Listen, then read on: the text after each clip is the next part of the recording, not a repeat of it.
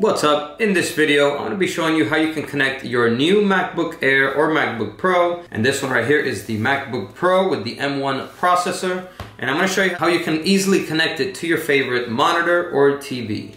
Let's jump right in.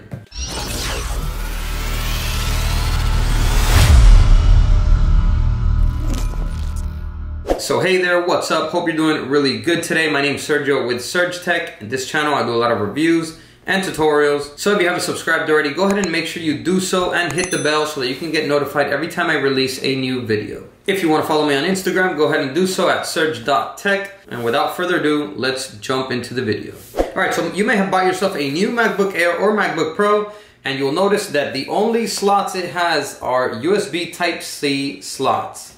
And it's not going to have any other USB or SD slots or HDMI ports. All you need to get is this item right here. It's called the Hub Pro by Serge Tech. It's going to be a link to it down below in the description. And I'm going to show you really quickly how easy it is to use. So this is it right here. A nice sleek looking hub. They come in silver or space gray so they can match the color of your MacBook. Aside from it bringing all of the major inputs that we usually need, like micro SD card slot, SD card slot, regular USB slot, and also the two USB-C and Lightning ports. It's also going to come with the HDMI port. This is what we're going to use to simply connect a HDMI cable on this end and the other end of the HDMI cable to your TV or monitor so that you can use your MacBook on a bigger display. So let's go ahead and show you how easily it is to connect. Alright, so first thing you want to do is make sure that you power on your TV. And next thing you want to do is go ahead and make sure that your Hub Pro is connected to the MacBook. Okay, and then it's super simple. All you're going to do is connect one side of the HDMI cable to the back here of the Hub Pro, and then connect the other side of the HDMI cable to your TV.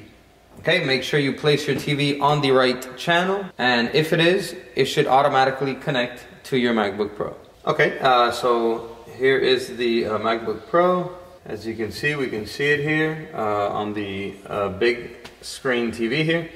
So what you may also want to do is you're going to want to click on the Apple here to set it up properly. Go to System Preferences. Here you will select Displays.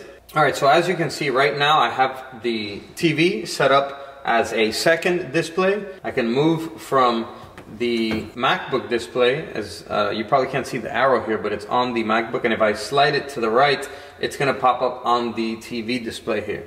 So this is to set it up for two displays.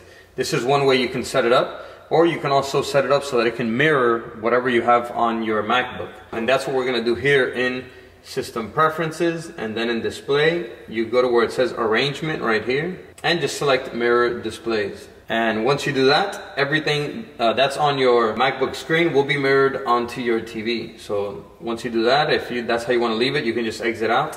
So you can go ahead now and go to whatever website you want to use, maybe Netflix or YouTube. So there you go. As you can see, you'll be able to see whatever it is you're watching on your MacBook display. You'll be able to watch it on your big screen TV. And one thing I'm noticing here, the sound is not transferring over properly. So that's something that you're also going to have to configure here. Alright, so we're going to go once again up here to the Apple System Preferences.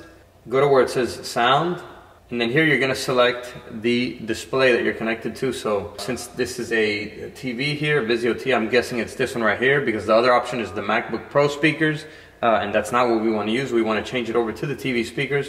So we'll select this one.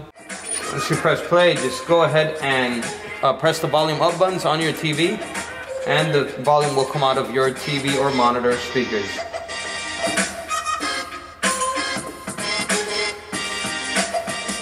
And once you're done with your Hub Pro, just go ahead and disconnect it, and it comes out like that, super simple. In the event that you want to store it, or you can just leave it on there to continue using it. It fits right in with your MacBook and doesn't really bother or take up any space on the MacBook. Alright everyone, so that is how you can easily connect your new MacBook Pro or MacBook Air to a TV or monitor. So let me know in the comments down below if you think the Hub Pro is a very useful item for the MacBook, and if you're thinking about getting it.